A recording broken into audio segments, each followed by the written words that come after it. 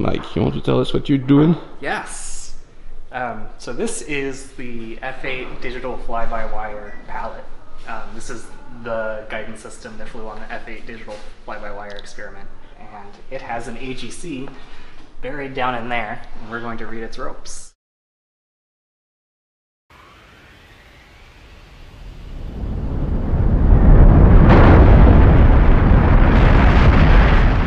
Greeting Earthlings! If you follow the channel, you may know that we restored an Apollo guidance computer, or AGC for short, back to full functionality. We even flew moon landings running the original Apollo 11 mission software.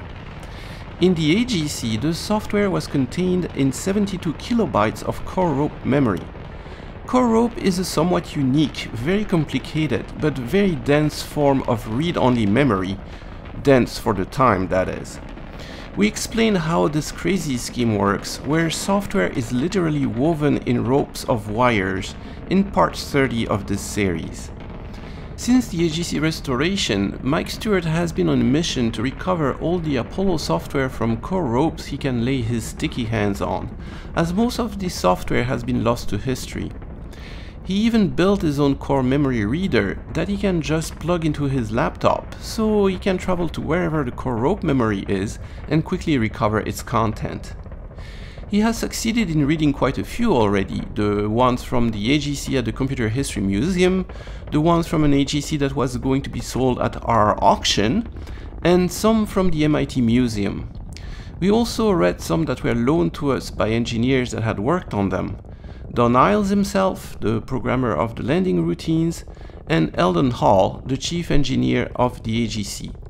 But today, Mike is going to use his rope reading contraption to read ropes from a quite special system. So this is the F8 digital fly-by-wire pallet.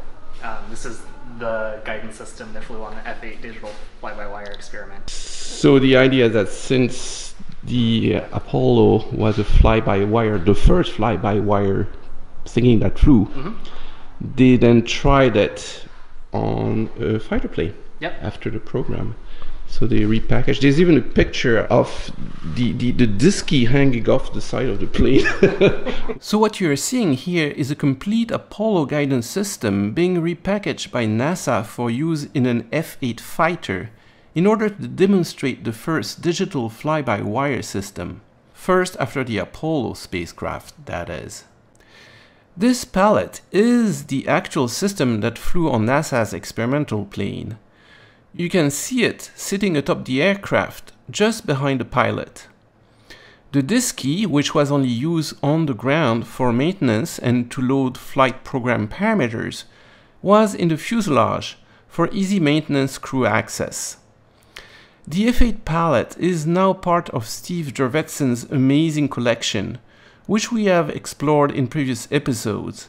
Thank you, Steve, for giving us access to it. But before we reach inside this glorious pile of Apollo hardware, let me first explain the F8 fly-by-wire program, how the hell a piece of the Apollo spacecraft found its way on an aircraft, and the intimate connection with the Shuttle development program. So why would you even want to use fly-by-wire in airplanes? After all, they had been flying fine with trusty direct mechanical control so far. For large airplanes, the system had evolved to hydraulic-assisted mechanical controls, and that's what was originally installed in the F8. Well, the problem is that direct inputs are far from ideal, particularly on very fast or very large airplanes. Ideally, you would want stick commands to give you predictable airplane control. Stick up and down gives you pitch, sideways gives you roll, and the rudder pedals gives you yaw, all in precise and proportional amounts, no matter your flight configuration. But in practice, it doesn't work that way, far from that. All the commands are cross-coupled, and controlling a plane, particularly in extreme conditions, is a bit of a messy business. Probably the simplest example is Dutch roll. When you start rolling the aircraft to initiate a turn, not only it rolls, but it yaws in the direction opposite to the turn, sometimes pretty severely. You have to compensate with your inputs, and in some airplanes like gliders, you better stay on top of it with giant but well-dosed rudder inputs, lest you'll fly sideways or not at all. Finessing all of that is a whole lot of fun for pilots, but when you're flying in a combat situation, you'd probably prefer a plane that goes where you tell it to go and concentrate on your mission. The ultimate goal is flight augmentation, doing maneuvers that you could not do with manual controls.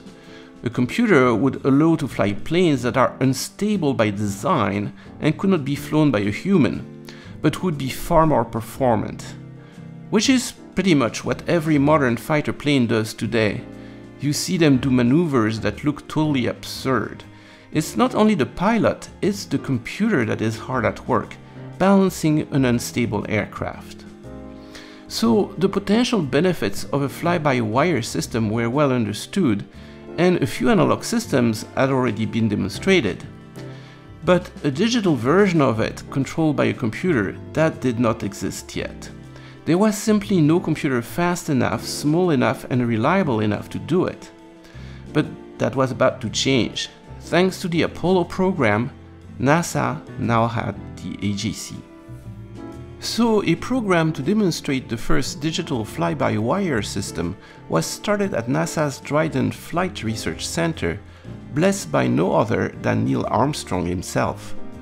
NASA's Dryden Flight Research Center is located next to a large dry lake bed in Edwards, California. Saying that it is a very cool place for aviation is an understatement.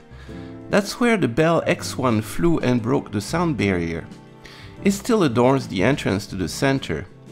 Oh, and would that be a YF-12 plane here, the faster cousin of the Blackbird? Wait, that's the Space Shuttle being tested atop its modified Boeing 747 carrier. Dryden was of course closely involved with the Apollo space program. For one, that's where Neil Armstrong was working before he joined the space program for the Gemini mission. At Dryden, he was flying the X-15 experimental plane at the cool speed of Mach 5.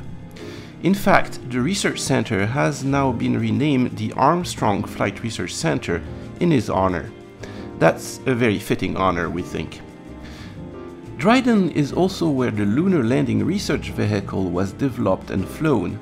The LLRV was able to simulate the 1/6 gravity of the Moon thanks to its middle turbine that would exactly cancel out 5/5 of Earth's gravity.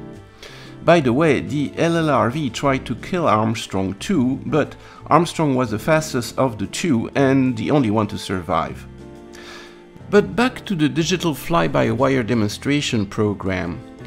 The F8 Crusader was an old design from the 1950s, but had quite a high performance, capable of Mach 1.8 supersonic flight. And best of all, NASA got 2 freebies from the armed forces.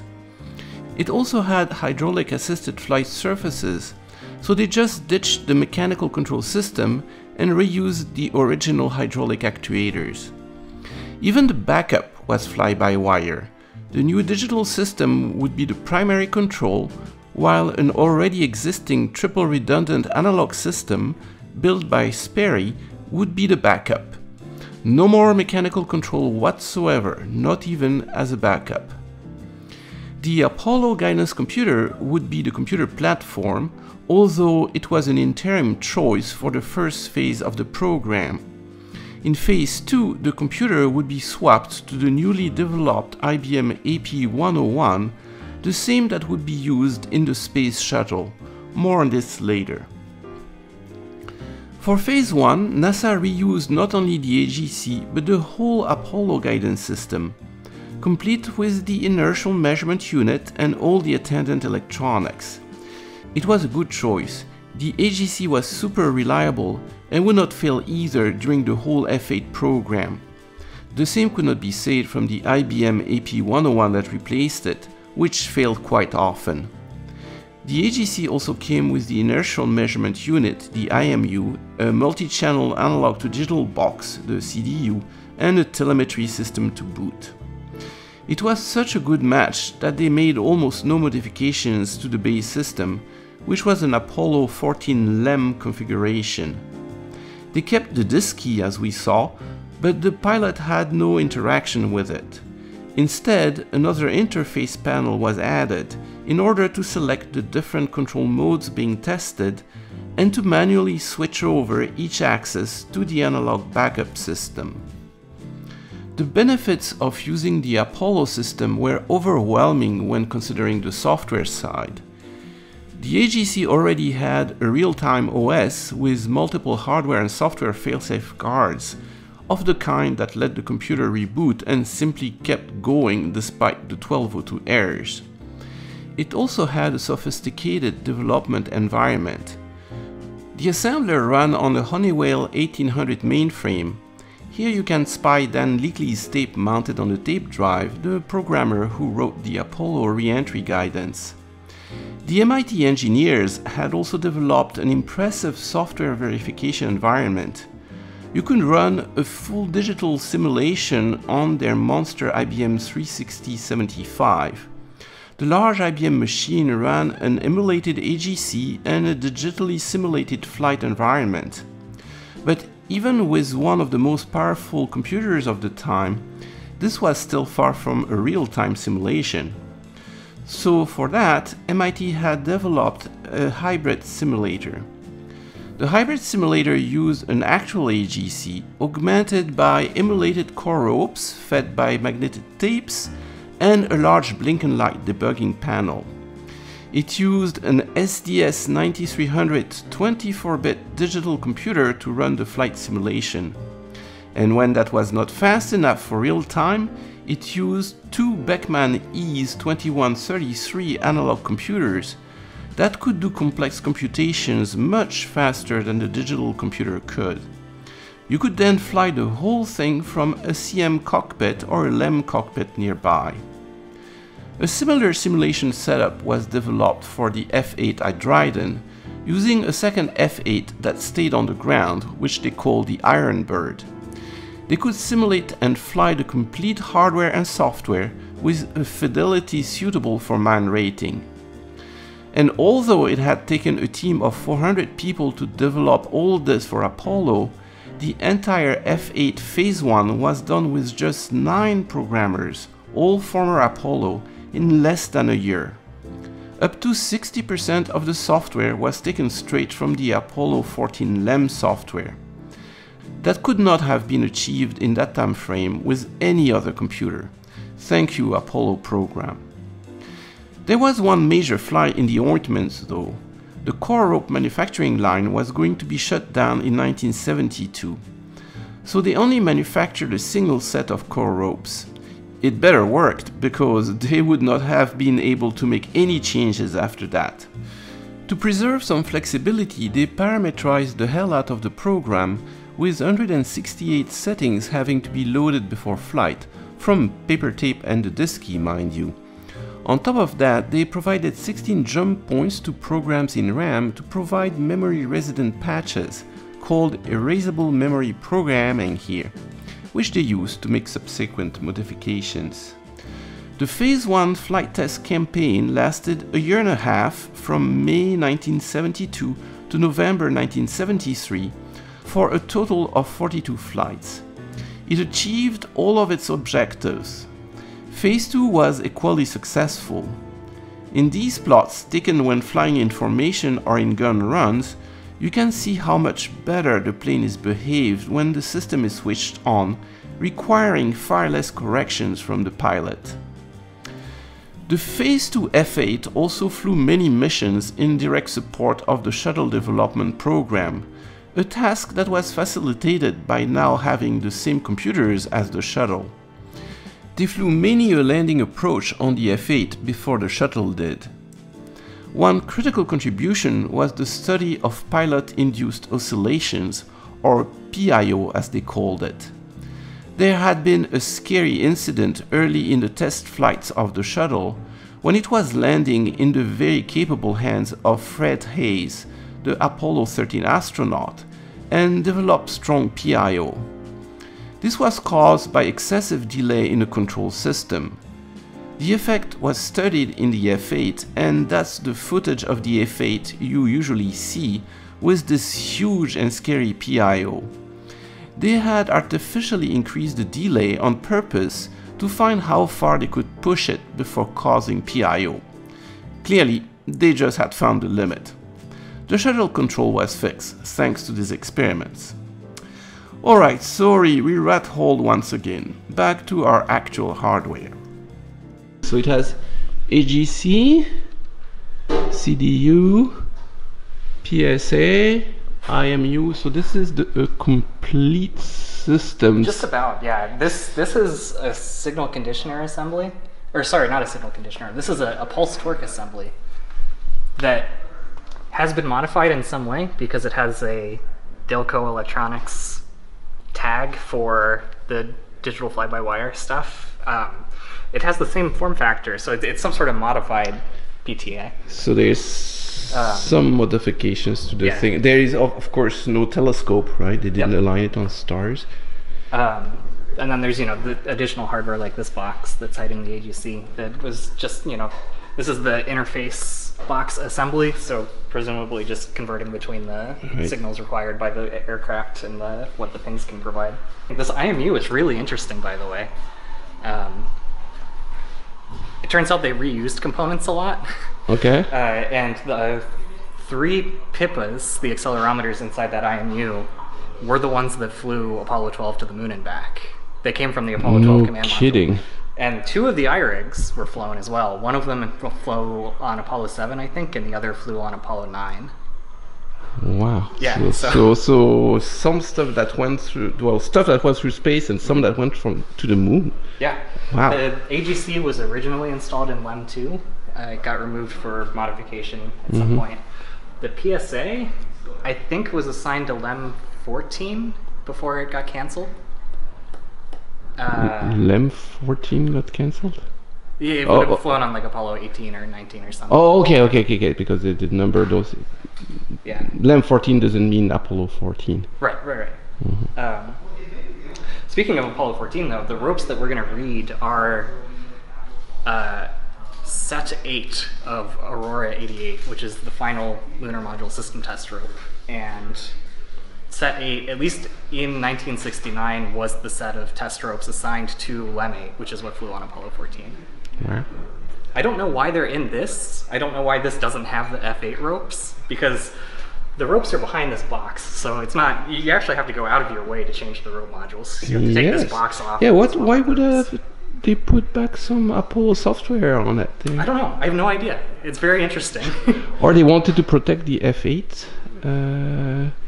Yeah, it could have been secret or something, and removed it. I thought for a little bit that maybe they were feeding the rope that flew on the F8 was called Digfly. Okay. Digfly. Oh, digital fly. Yeah. Course. They had an 8-character limit for their name, but they could also set the author of the rope. So the full name of the rope was Digfly by Wire as the author. So they could kind of spell out the whole digital fly by wire. Anyways, I thought for a minute that like maybe they fed the Digfly rope into the test connector like we did when on our Resort AGC, like running sort of like a core simulator.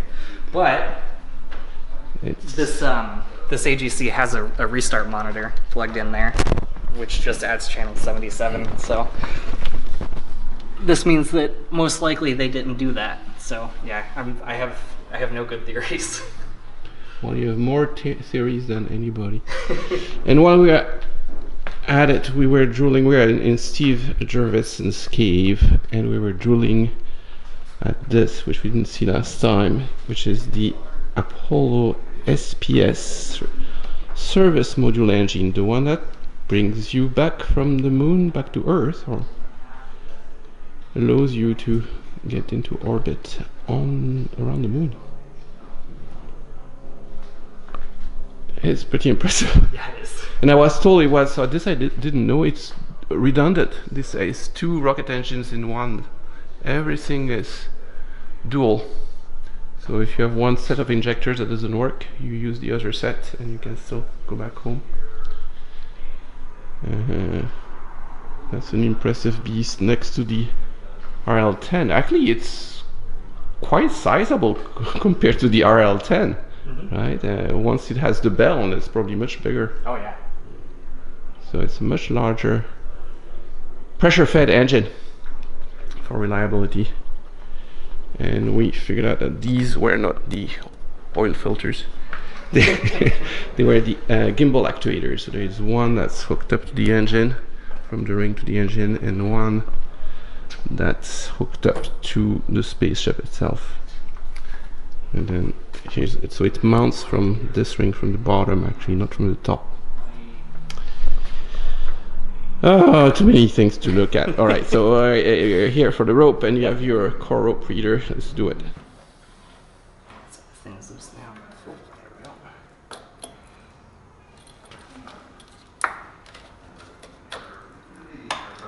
Neat.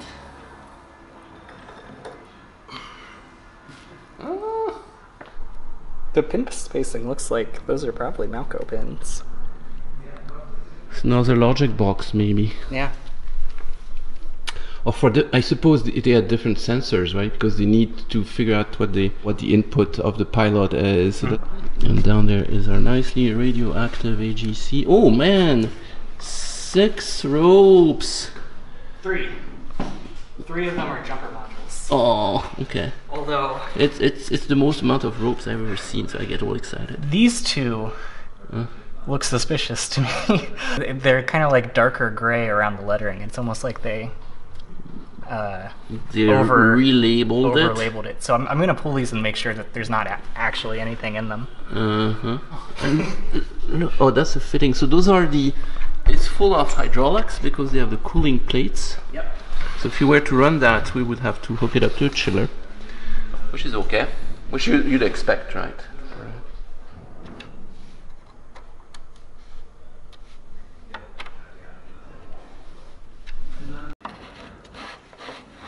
There you go. There's number 1. Hello. Mr. Ken just arrived. So, how's it going? Well, we're already looking at other things, like... I noticed another engine has shown up. And Mike is being very expeditious. He's already got Some interesting. Oh, there's some rework. Yeah. Tape? No, that's Rework? epoxy or something. Yeah, so they went in there. So you can repair core modules too, huh? I think this is going to be over one of the diodes. And what's this engine? This is the SPS, so this is the engine at the back of the command module.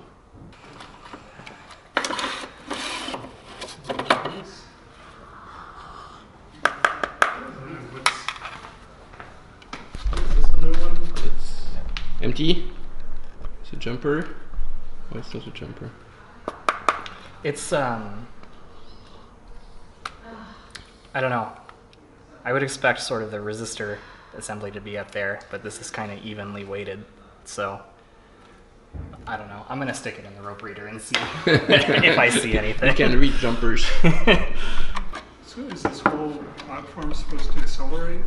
Yeah, there's one over here, a little accelerometer that they stuck in there. Oh, there are 2.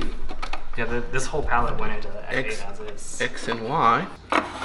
But those are additional, or maybe those are replacing the B mags? I mean, the pings didn't use the B mags at all. Oh, it's only for the SCS. Okay. So I don't know, they added stuff to it. Oh, it goes to its, no, it's independent. It goes to its own wiring system. So it goes from here. And at least a yellow wire addition is over here.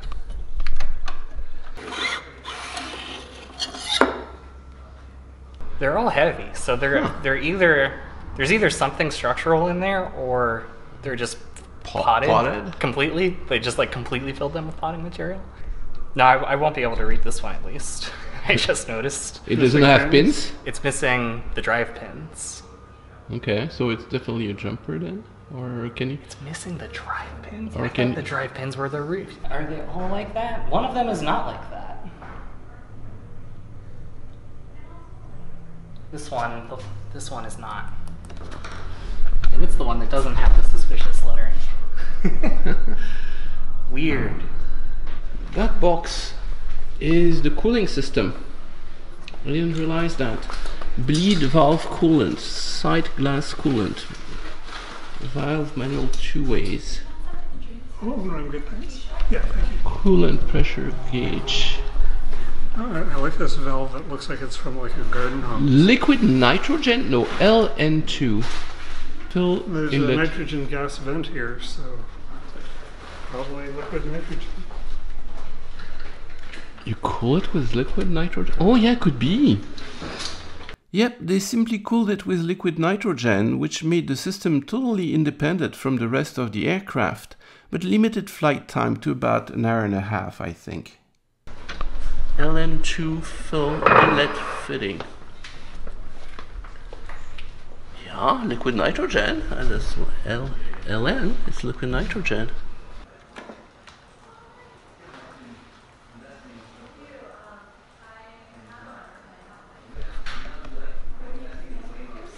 Ta-da! Ta-da! Ta-da! Ta-da! Recovered. Okay. Next. Yeah, I think your box needs a little more drama. It gave us a little bit of drama because I had my addressing slightly wrong the first time I did something. No, but there needs to be like, you know, a big panel meter that you watch charge up, and it should make like a whining noise. So did you recover block ones yet? Yeah. Yeah, that worked fine? Yep, it works fine. There was the one rope, I think I told you about this, that had a dead diode but also a broken core. Oh yeah. I lost 8 memory locations from that. Turns out that I found somebody that has the same module. So chances of him having the same core broken is incredibly small. So I'm going to read that next one. So you could get the lost data back from Faraday? No, not with the broken core, because you lose all the bits of 8 words. You just get basically nothing for those 8 words. So I think I've recovered them via reverse engineering. But you want to be sure. Yeah.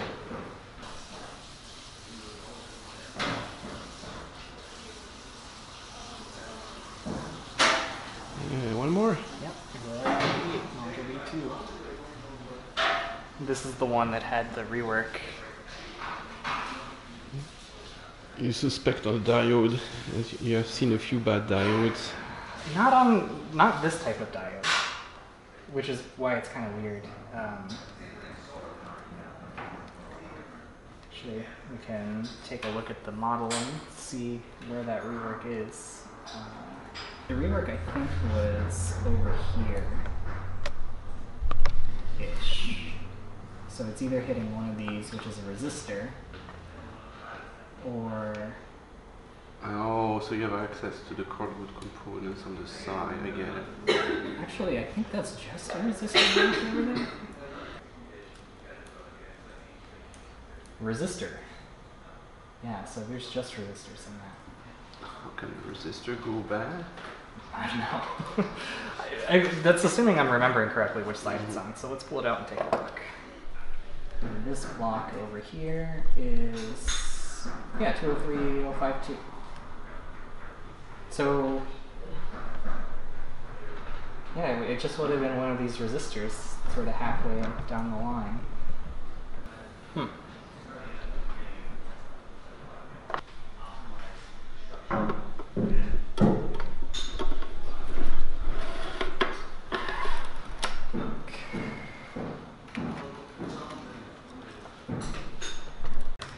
Last one. Okay. Here we go.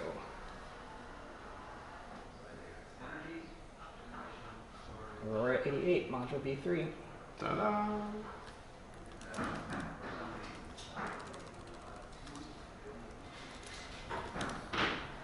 Oh, you're running them? There you go. Right. We're just running the ropes that we just recovered. Yeah.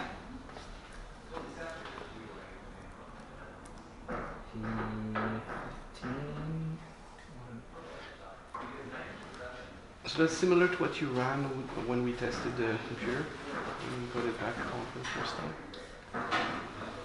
Can we do the RAM test and all that good stuff? That's what I'm running right now. But like, how similar this is a really interesting question. Because what we ran was called Aurora. And this is Aurora. But I don't think they're the same Aurora. Oh, you think they are significantly different? I think so. So you don't have a listing for that one? We don't have a listing for this. Ah, so this is totally new software for you. Yes. So this is revision 88 of Aurora, which was released in March of '96. Aurora 12 is from November of '96. 66. Yeah, 66. Yeah. So Aurora 12 came out much later than Aurora 88. Program Aurora by DAF Group, the Digital Autopilot Group. Aurora should have been owned by the LEM Group or the System Test Group. I'm pretty sure what happened is they revised Aurora all the way up to 85 and then branched off into Sunburst, which was Apollo 5. And then the DAF Group, which was partly done by contractors external to MIT, branch off of Sunburst, called Aurora, possibly not knowing that that name was already taken. So the Aurora that we got from Don has a lot of DAF code in it. What we were running as our Aurora was much more close to the early revisions of Sunburst, like around Sunburst 10 or so, and not Aurora 85 or 88. So Aurora is just test. The real Aurora is just test. It was the first LEM rope they ever made. And so to create the Apollo 5 software, they branched off of Aurora and started developing Sunburst. Oh, so there is some code that made it in the flight software from that? Oh, yeah. Oh, okay. Yeah, Sunburst, that's, yeah, no, okay, it's coming back to me as a title of Don Isles' book. Right. Yeah, Sunburst in the Luminary. Yeah. He skipped over Sundance. You think, but this is earlier, so this might have less flight software. This doesn't have any. Okay. So is the pure unadulterated original test of the AGC. It'll be very interesting to disassemble this and see. Yeah, just work on your hands. Yeah. So much work to do. Well, congrats for recovering yet a few more ropes. Yeah, thank you. So this adds to the growing set of ropes recovered by Mike. It was not quite the ropes we expected to find, but it was nonetheless the important Aurora 88, the first LEM rope ever produced, representing the complete LEM AGC test set.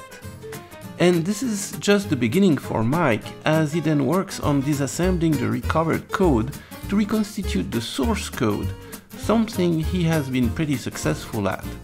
The result of his work is accessible on the virtual AGC Github. Congrats Mike, you are doing more Apollo software recovery by yourself than all the museums in the world combined. See you in the next episode.